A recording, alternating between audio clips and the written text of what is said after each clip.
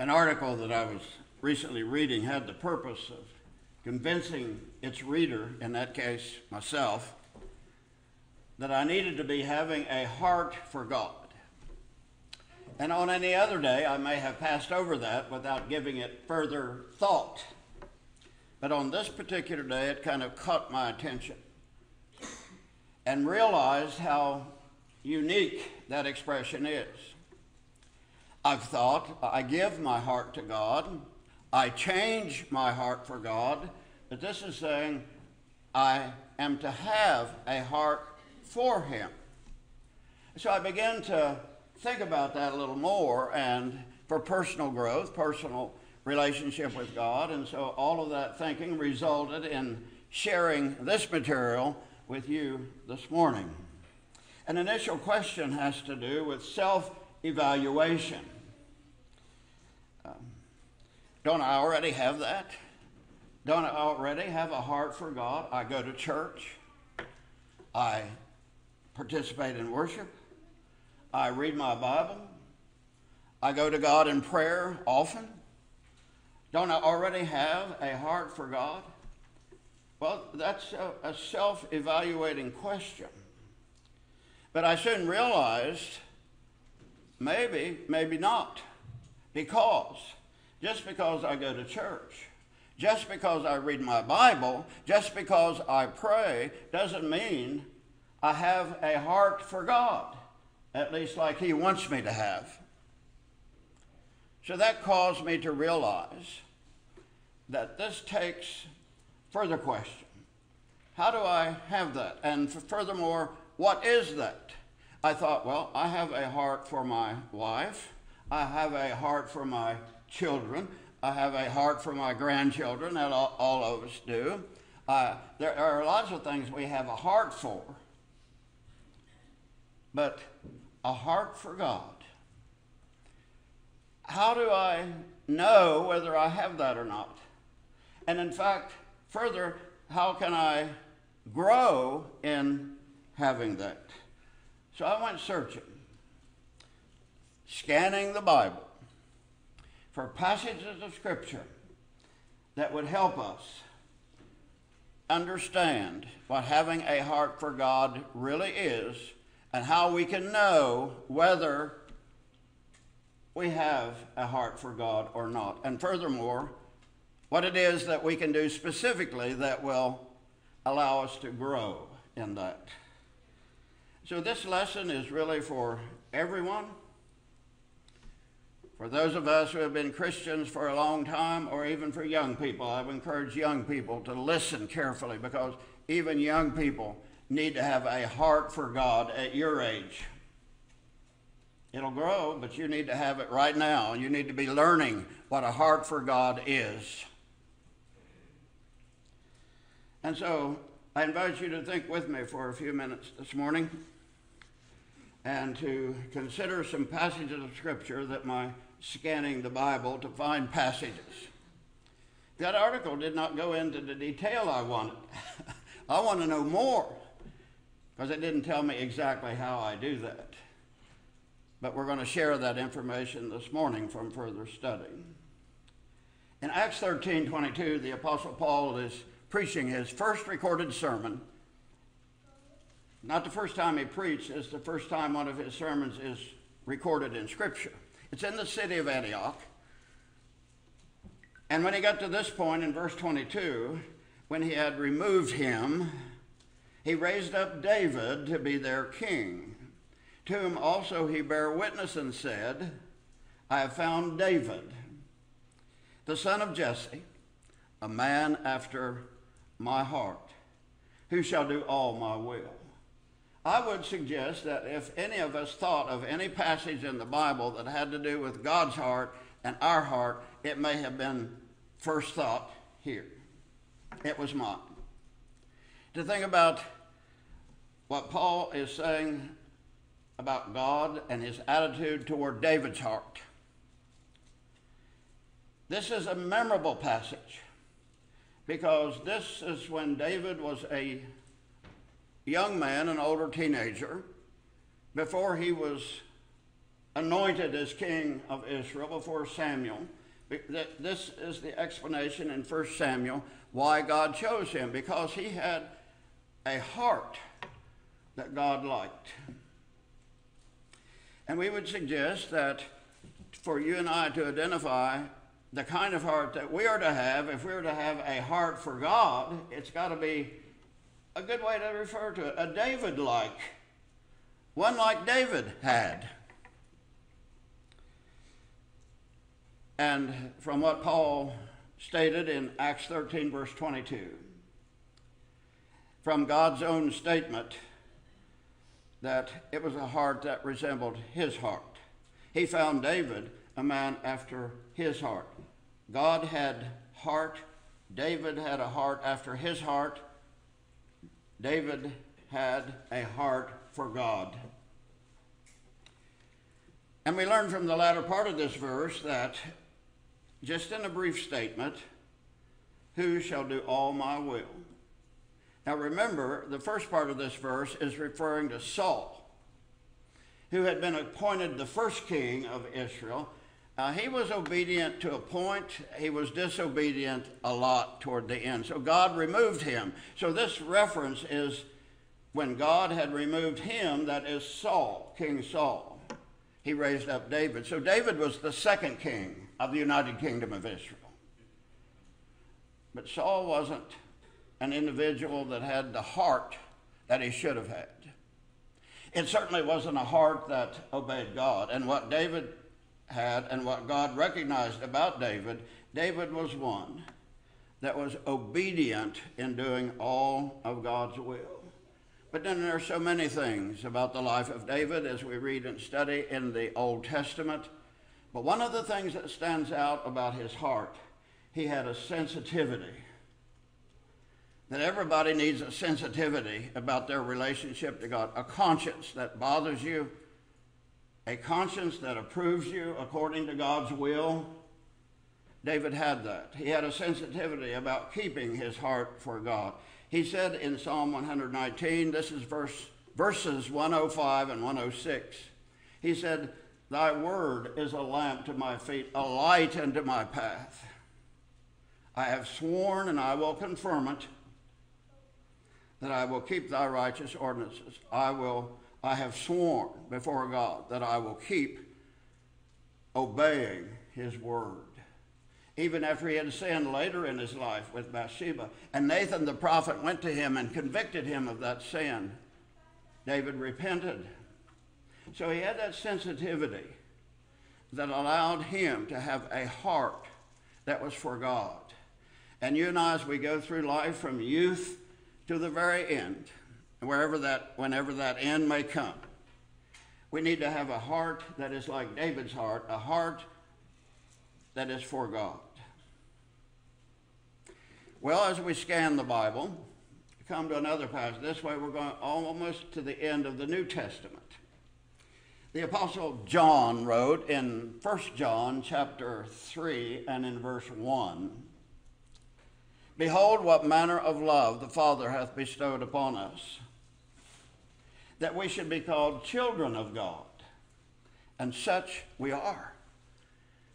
That verse has an exclamatory feeling about the great love of God that he had for you and for me to call us children.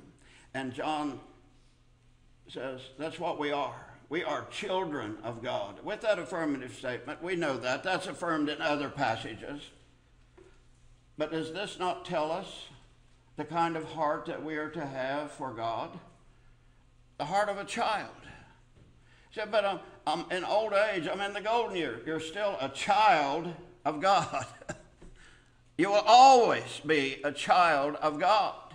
So from the beginning to the end of life, to have a heart for God means we'll have a heart of a child for a father in that special child-father relationship. Because this is a heart that recognizes and acknowledges the fatherhood of God. There are some people who don't do that. There are some people who may think of God, who acknowledge the Bible as God's word, but do not have that recognition and acknowledgement in daily life of God's fatherhood. He is my Father. In every way, in my relationship to Him, I am a child to a father in my relationship with God. It causes us to think of what Paul said in Romans chapter 8, verse 15. The Holy Spirit beareth witness with our spirit that we are children of God. That's another one of those affirmative statements that is made about us being children of God. But here's what he said in verse 15 of Romans chapter 8. You have not received a spirit of slavery, leading to fear again, but you have received a spirit of adoption as sons, by which we cry, Abba, Father. That's a familiar statement to most Bible readers. We know that this occurs here and in a few other places. But what it does is represents a heart for God. And that word Abba, you may remember, if you've heard the explanation for it before, it's from the Aramaic language. Not the original New Testament Greek, but from the Aramaic. And it was one of the first sounds that an infant made in recognition of his father. Abba, Abba. And so it became to represent an expression for a father that had strong love and affection, a recognition. And so Paul uses that expression here for our relationship. To have a heart for God means we've got a heart that will say, Abba, Father. We don't have to literally say that, of course, but it wouldn't hurt. It just simply means I recognize, even when using this word out of another language, that it represents my heart for God in my recognition of Him as my Father. I love Him. I have feelings of affection for Him, and I'm glad to say, Abba, Father. So to have a heart for God, we would suggest the Bible teaches us not only to have a David-like heart, a heart like David that's willing to do everything that God said to do. David was going to do it. But it also means to have a heart of a child for a father. That's a daily basis, every single day. I'm a child. He is my father. He loves me. He has a fatherhood over me. He provides for me. He takes care of me. And this is all in and through His Son and our Lord and Savior, of course, Jesus Christ. Well, we're still scanning the Bible. We'll go back to the book of Romans here for just a minute. And Paul said in Romans chapter 6, verse 22, now being made free from sin and become servants to God, you have your fruit unto sanctification and the end, eternal life. That's also a familiar passage in Romans chapter 6. It's talking about when people become Christians, when sinners are converted to Christ. What happens? We're made free from sin by being washed by the blood of Christ and cleansed from sin.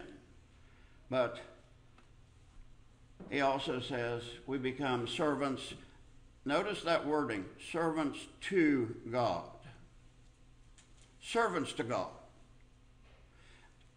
I know that's a matter of semantics, but that is a clear affirmation of this kind of heart. The heart of a servant. The heart of a servant to a master. The heart of a servant for a master. See, that's a little different, isn't it? So we begin to see how the Bible enlightens us and teaches us about the kind of heart that we are to have for God. It has a lot of different facets. And I would suggest to us that we be concerned about as many of them as humanly possible for us, because each and every one of them is important to our relationship to Him. This is a heart, of course. In our American society, we don't know what it means to be we do from study, from hearing about others, but to be a servant, and this word is actually the word for slave. So this is actually talking about a heart for God that is a heart that is in total, 100% submission to God. Because that's what it means to be a servant. A heart that acts faithfully in doing God's bidding, whatever God wants done. Is this reminiscent of David-like? Yes. And this comes out in this Romans chapter 6, verse 22 passage. But it's also a heart that lives so as to never violate God. We can become so careless and so indifferent about our way of life that we don't even think about whether what we're doing violates God or not. If we would ever realize the seriousness of what it means to violate God, we would never do that easily. And I have in parentheses sin. This is what this is talking about. Of course, we're going to sin, but this is suggesting a heart for God is having a heart of a servant that will live so as to never displease him, to live so that to all within my power I will avoid sin, committing sin to the best of my ability. I will never intentionally, willfully commit sin. And when it happens, as it will, I will seek forgiveness and I will maintain, because violation of God hurts me. My heart for God is hurt when I realize that I have violated him. In Romans chapter 6, in that passage, in verse 16, he said, do you not know that when you present yourselves as slaves for obedience, that's the language, you're slaves of the one you obey. And he goes even further and explains that a little bit, either of sin resulting in death or of obedience resulting in righteousness. So the point here is, we're servants of somebody. We're servants of something, someone.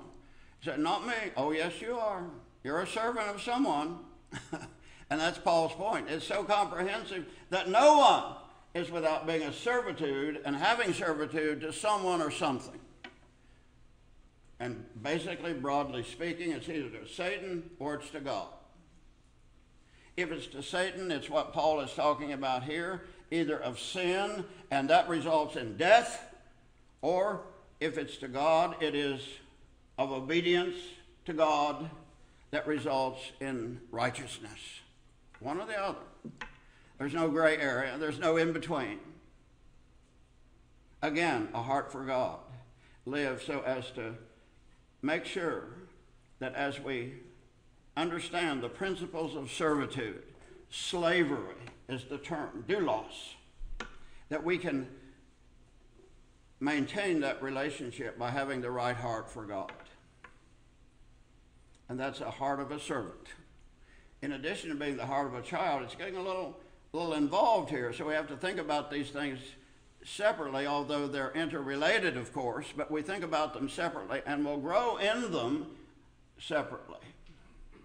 To grow as a child, to grow as a servant, are two different ways of growing, although they're interrelated. Let's scan the Bible again. This time we're going to turn to something that Jesus taught. He taught us how to have a heart for God.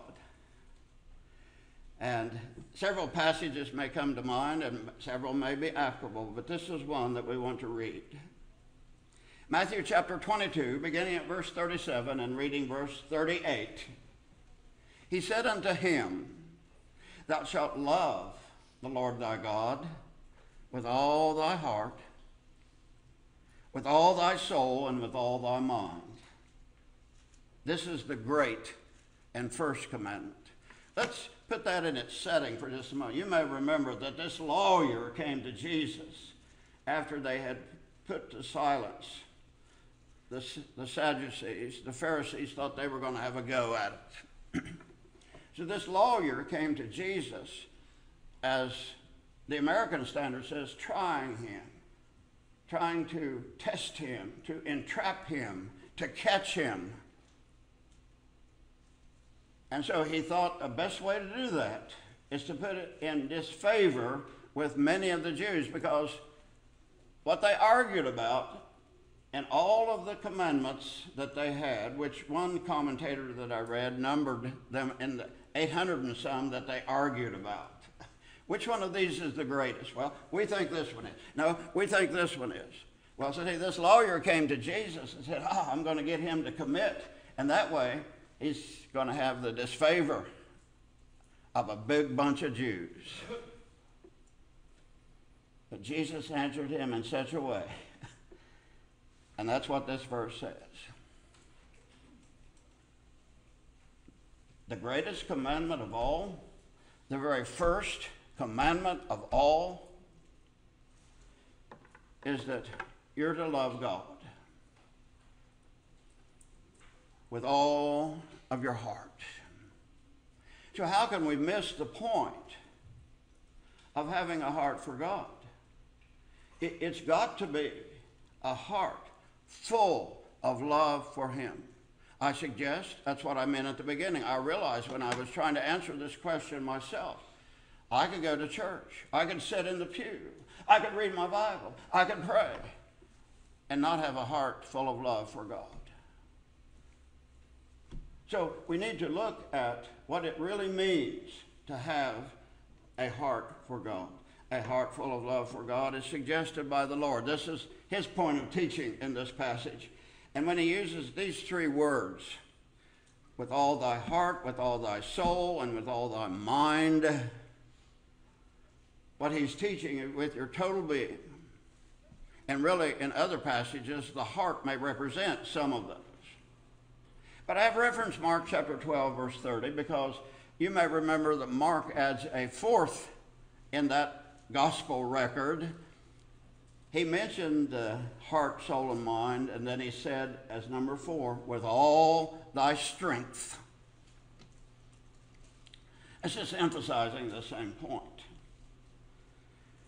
So what the Lord is teaching, God loved us wholeheartedly.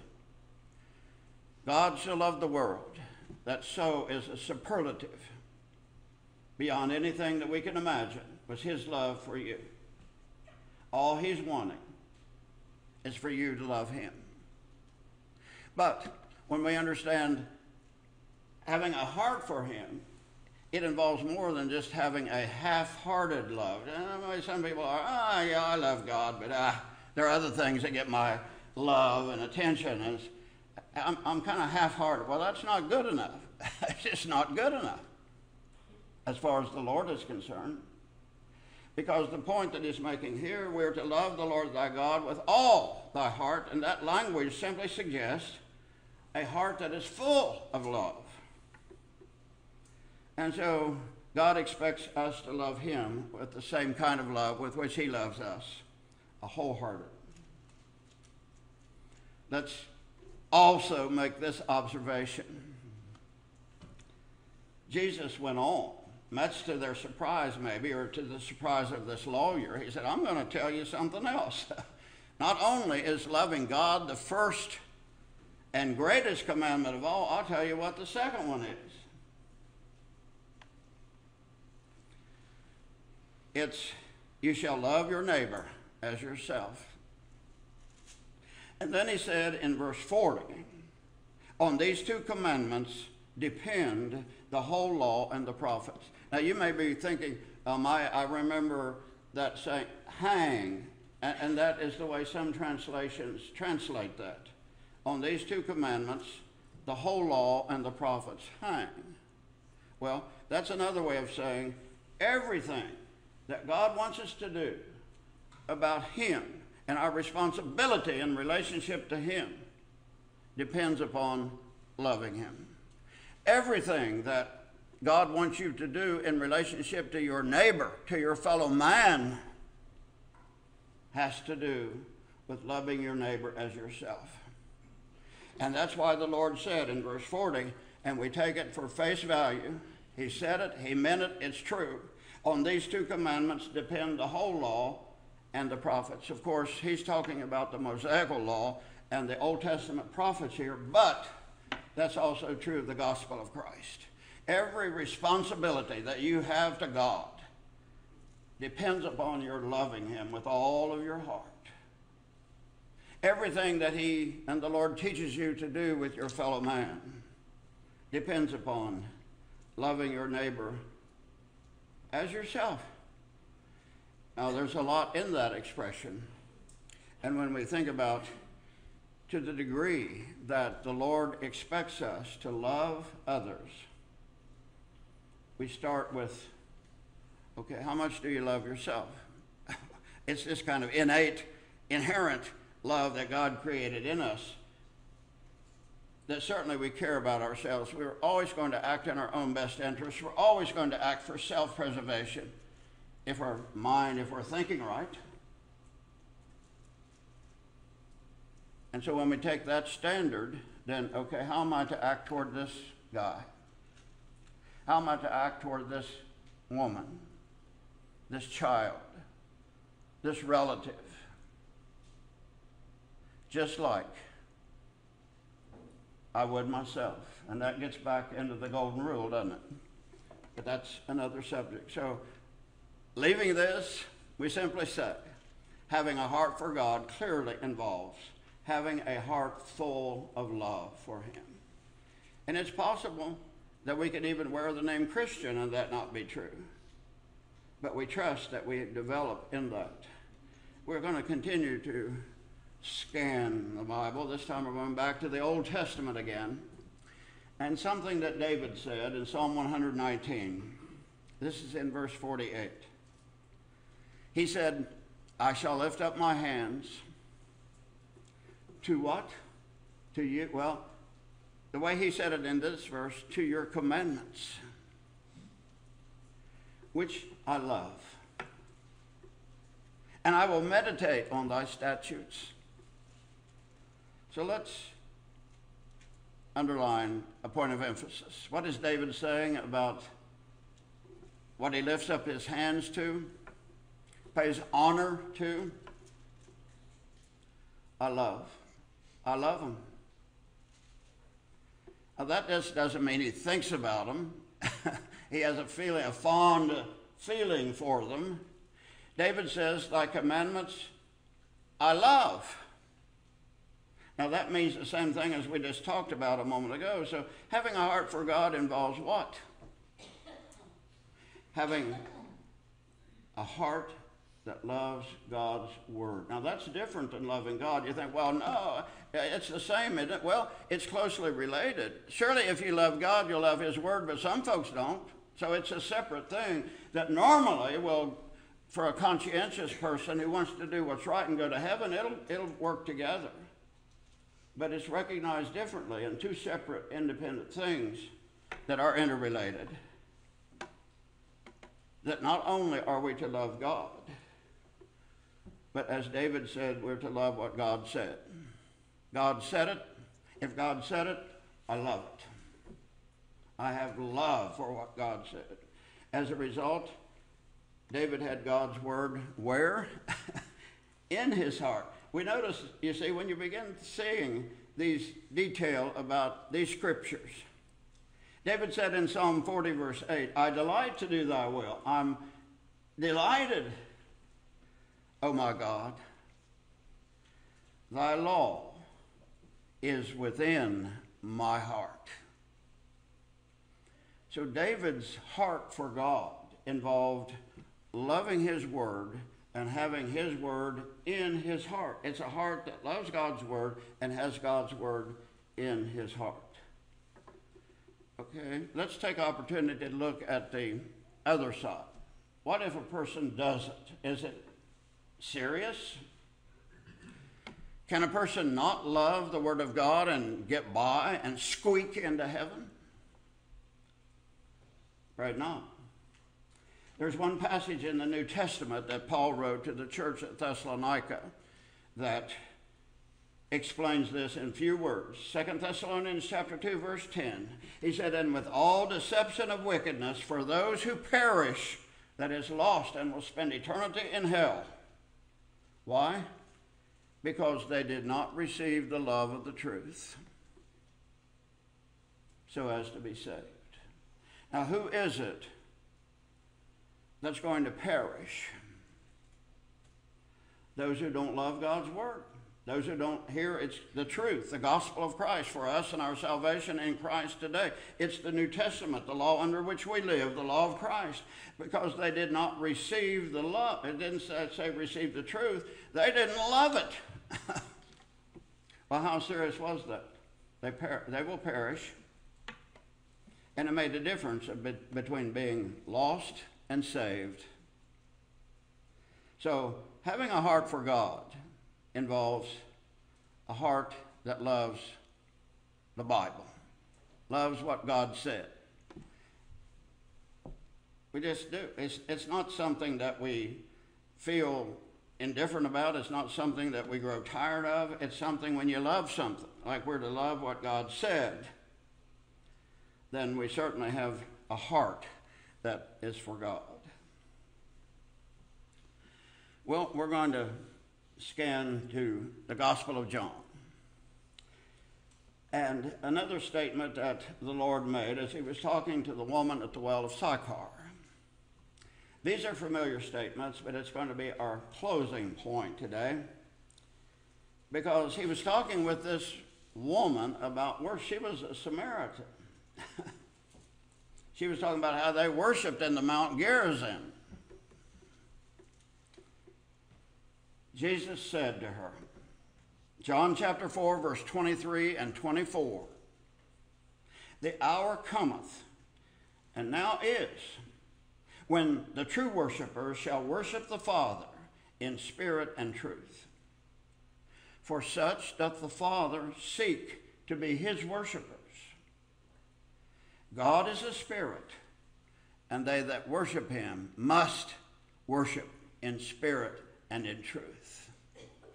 So, is Jesus talking about having a heart for God? It's in there. You may have figured it out already, but it's in there.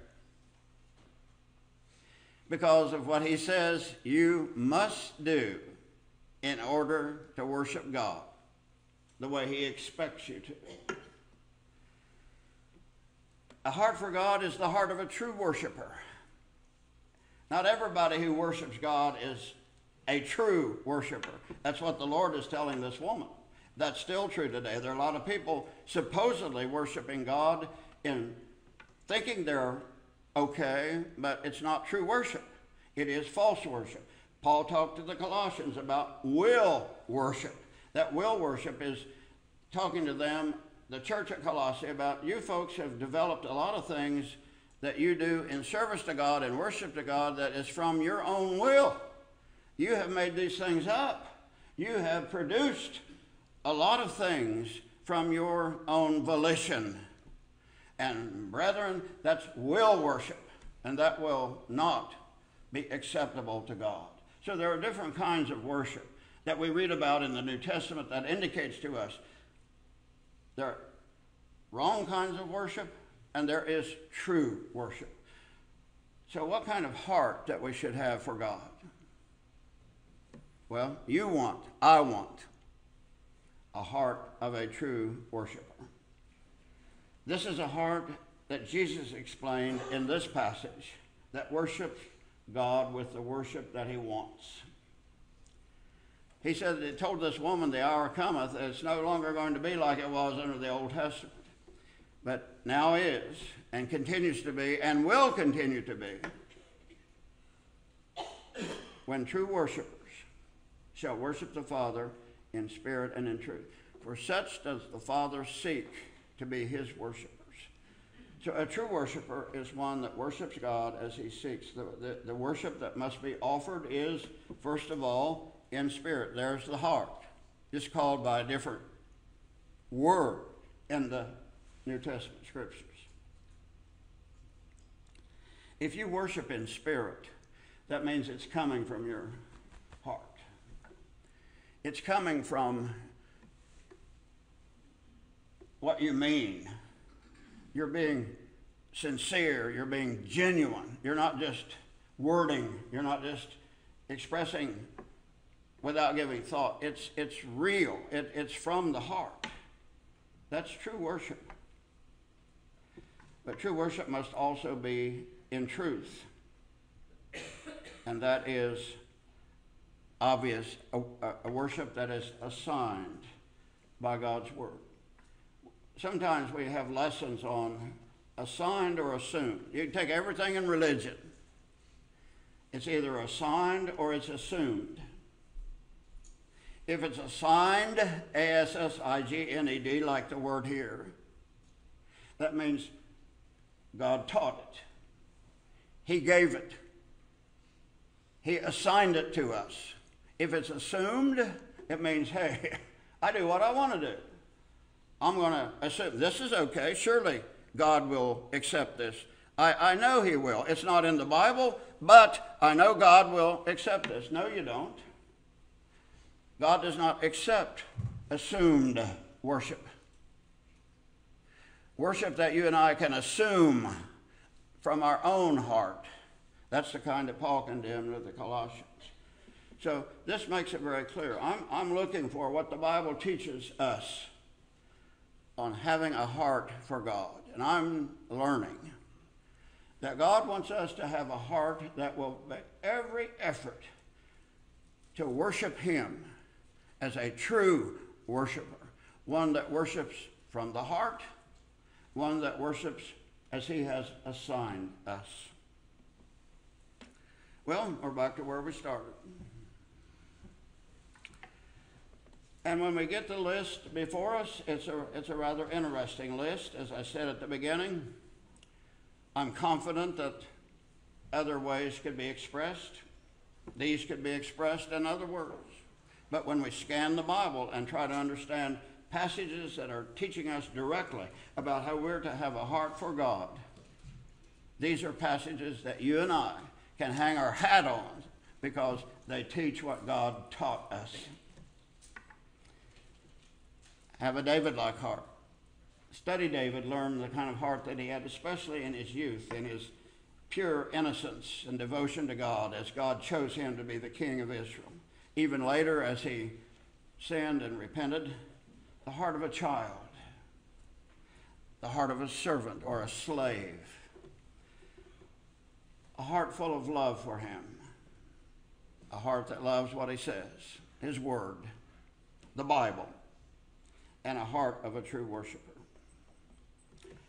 We trust that each of us can take that expression, as I did that day I read this passage. It kind of changed my thinking about some things. I was ready to pass over that and said, I've got that, I've done that, been there, done that, that kind of feeling. Sometimes we can't do things that easily that the Bible teaches, because if we're not careful, we've failed to reach the depth of the treasures of God's Word. God's Word has treasures. And perhaps this is one of them that can teach us some things, give us a different perspective about our relationship to him. Yes, I'm to give him my heart. Yes, I'm to change my heart when it's called for in order to be like he wants me to be. But also, I need to have a heart that is for him.